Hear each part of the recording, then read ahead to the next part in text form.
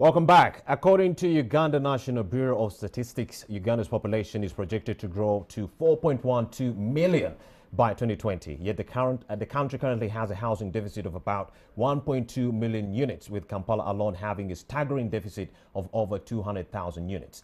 To help us put this and more into perspective, I'm now joined by the Minister of State for Lands, Housing and Urban Development, Honorable Isaac Musumba.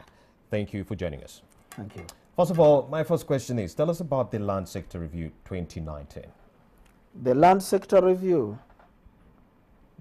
gives opportunity to the Ministry of Lands, Housing and Urban Development to interact with other relevant stakeholders to critique the performance of the sector, both past and present, and advise on the improvement for the future. That's what is happening now.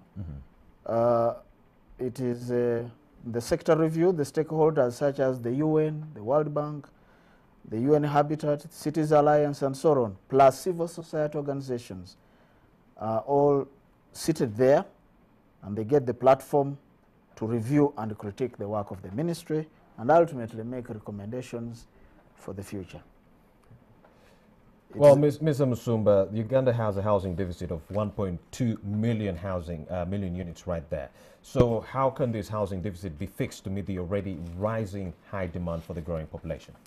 First of all, that's a hard one, because the reality on the ground is that the government is not subsidizing the housing sector yet.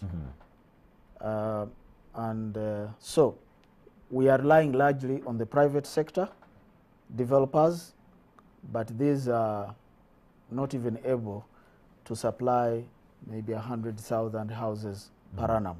So the market is constrained.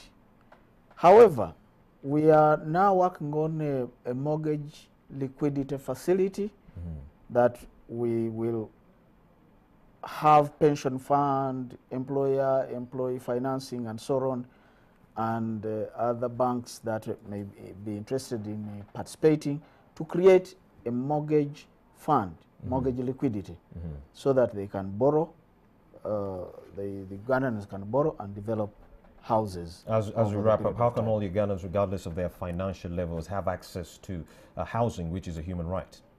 In 40 seconds. They will have, for now, build their own houses. For now, they'll have to build their own houses. Yes. Thank you very much, Mr. Isaac Musumba, for making the time to speak to us. Thank you, Romeo. Well, let's take a very